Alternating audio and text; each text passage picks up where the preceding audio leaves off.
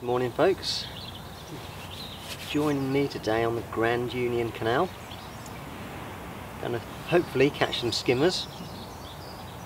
Have fished here before, have caught skimmers here before, so fingers crossed there'll be a few around.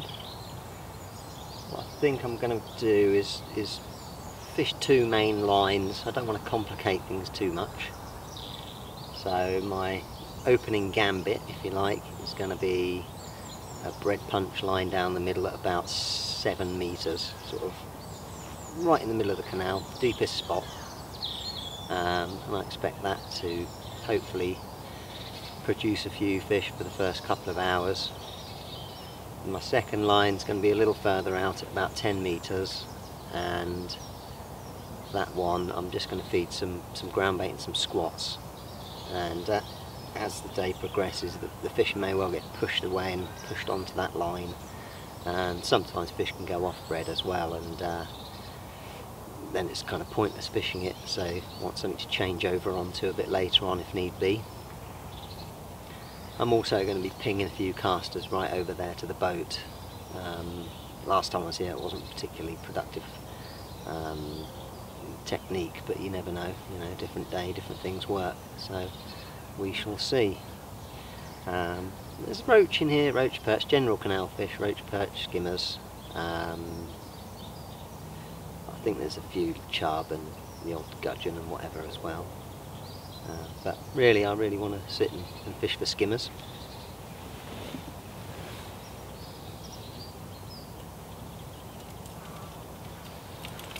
It's going to be my main punch rig. I've got a 0.6 float.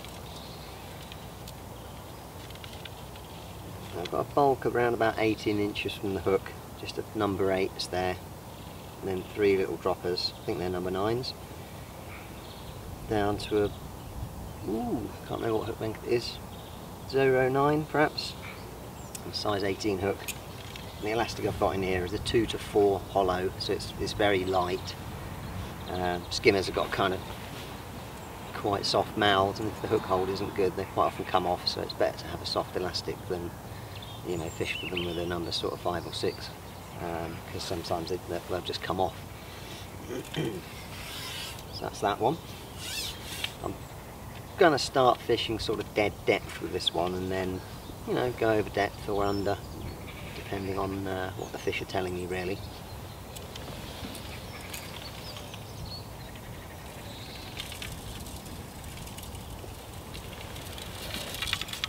And I've got my squat rig, quite similar actually, it's just got a much smaller hook on and finer hook length, and the bulk is scattered out a little bit more. Again, I'm hoping to catch skimmers. I'm hoping they're going to be down on the bottom. In fact, I mixed my ground bait up last night. What that does is it soaks in all the moisture, and that means the ground bait is fairly inert, i.e. you don't have little fizzy particles going up all over the swim. What tends to happen if you have ground bait like that is you get lots of little roach like that, and they're quite annoying, and I don't really want to catch them. So nice heavy ground bait, it's going to sink to the bottom, it's just going to sit there. I'm going to put quite a lot of squat out to begin with as well, and just leave it.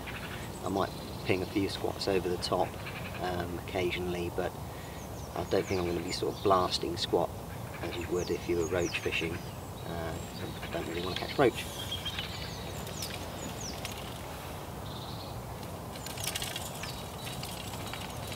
My final rig is the caster rig for fishing up against the boat there. That's just got a strung out load of shot, 16 hook, slightly heavier hook length on there, and a float with a nice fat bristle on it. Don't know if this is going to see a lot of action today, but I'll probably have a couple of chucks over there every hour or so. I'll stick the caster on, put it over. If I get a bite immediately, great. If not, after 5 minutes I'll just put it back again.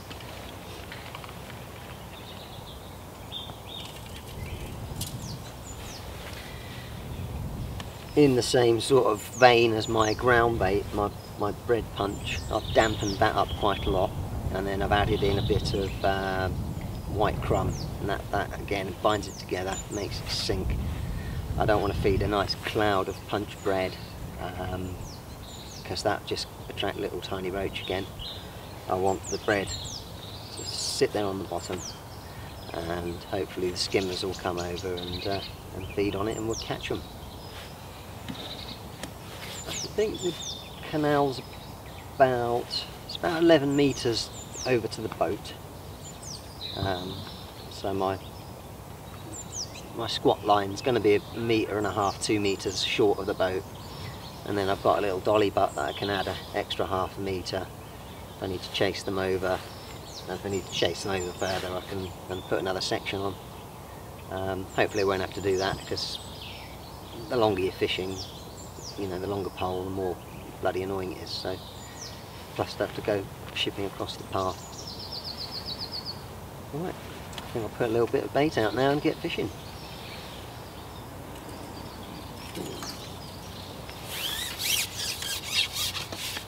Stick a bit out on my bread line to begin with. Put a decent bit out, sort of a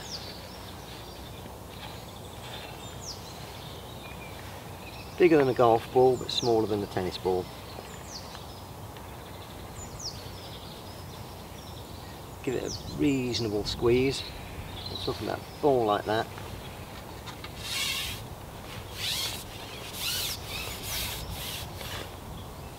That's going to go right in the middle of the canal, straight in front of me.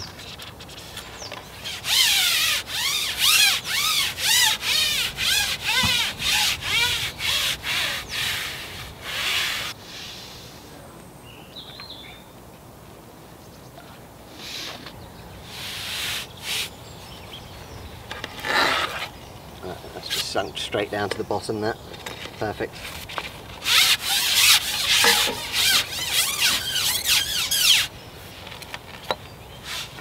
Okay.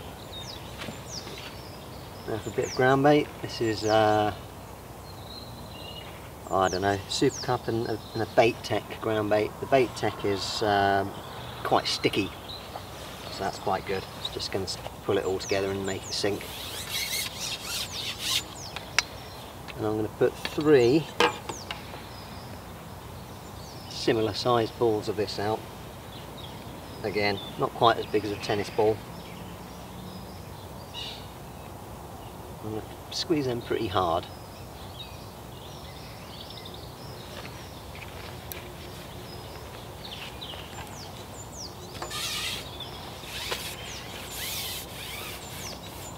And those I'm going to be feeding at about 10 o'clock, so a couple of metres to my left, just to keep it away from my other line basically.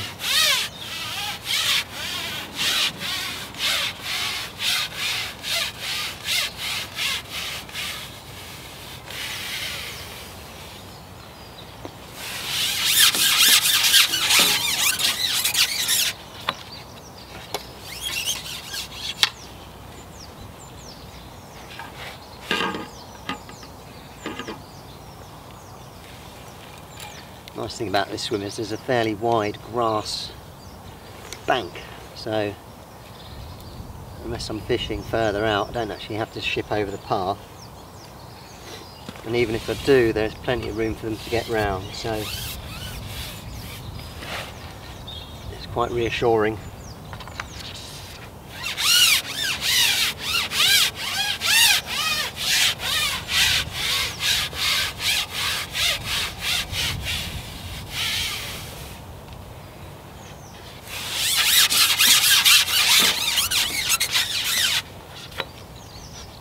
This final cup, I'm going to put a good bit of squat in there, squat of really tiny little maggots, and skimmers love them. So basically they don't crawl very much, they just kind of stretch out and sit on the bottom. So it's a bit like using dead maggots really. And I'm going to put a decent handful in.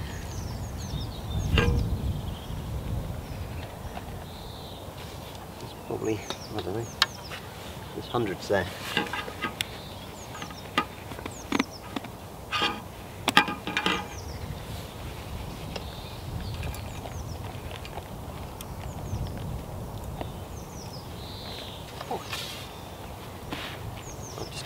couple of casters in as well.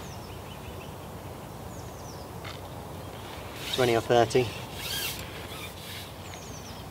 If I'm really struggling over on the on that further line, I'll probably chop a few worms and put them out as well next to the boat, but I'm not going to bother for now. I don't really want to catch perch, so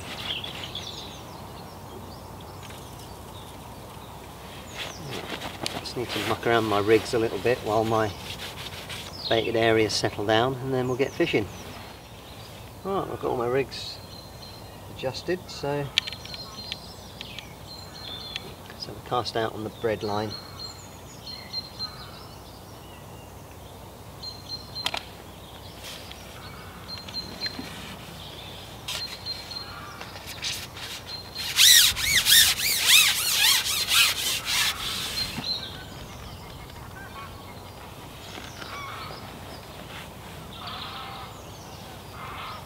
It's pretty cold today actually. It's going to be a bit windy. So just wait and see what happens really. I've been fishing for about 45 minutes and had 2 skimmers. A little bit slow. Hopefully I'll be able to catch one for the camera. Oh, here we go.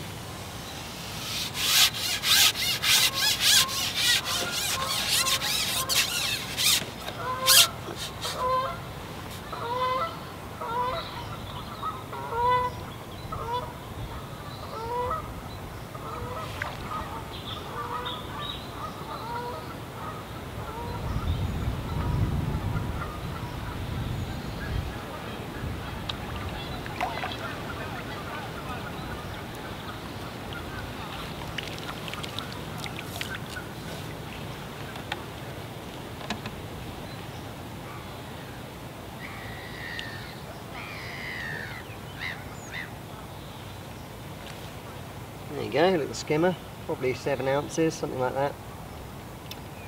The other 2 are pretty much similar size.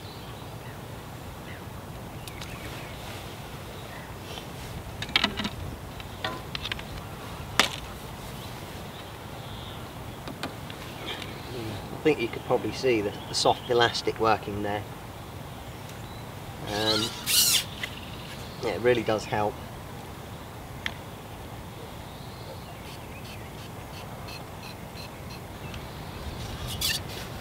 We'll keep that nice and lubricated as well.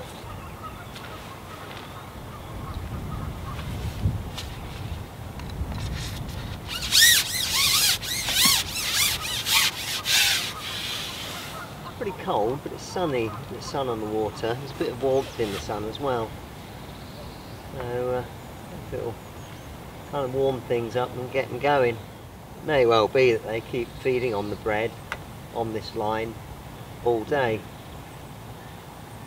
If that's the case, then I can just kind of switch between the 2 lines to, you know, rest the swim after a couple of fish. Yeah, just putting that extra couple of inches on the depth has definitely seems to have made a difference. Before I was just off the bottom and I was getting the most tiny little touches. Just going to quick cast on the squat.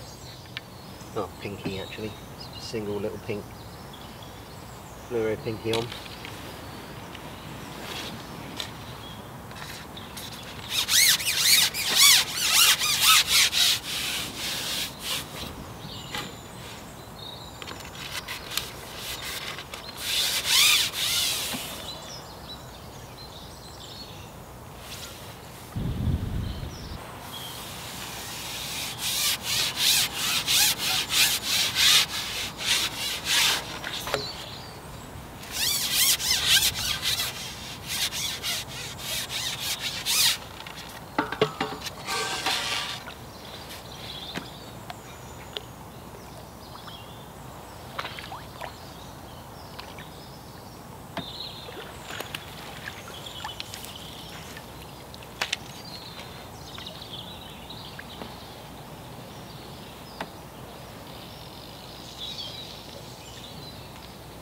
Another little skimmer.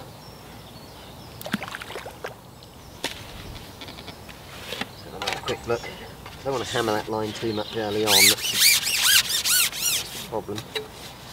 I'll give it another few minutes on there. I'll just feed a bit more on my bread line.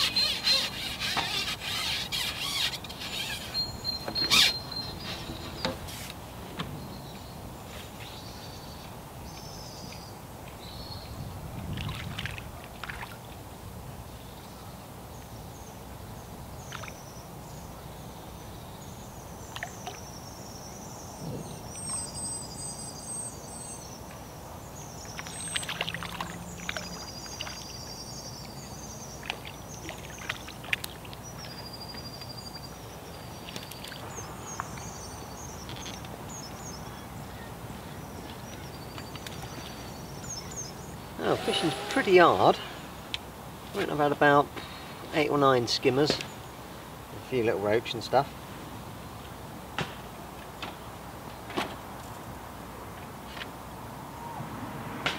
Seems to be you sort of pick up a few and then they bugger off, and actually had quite a few boats come through, which is, I don't think it's helped. I've just been trying the further line. I've come back in now and I'm back on the bread punch line, but I did pick up a couple of skimmers just by going across to about 10 metres on the pinky. Well, I think I'm going to pack up early today. It's been a bit grim, to be honest.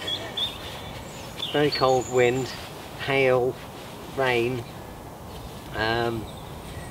The skimmers seem to sort of bugger off, so I'm still picking up the odd roach, but it's not I'm not catching enough to force me to stay.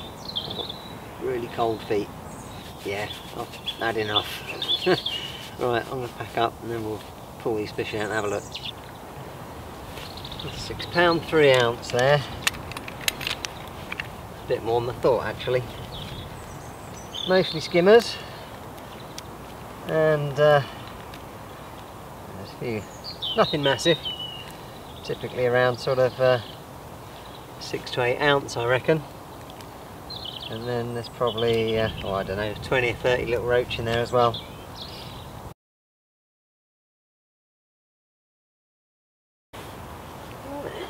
Pop them back in.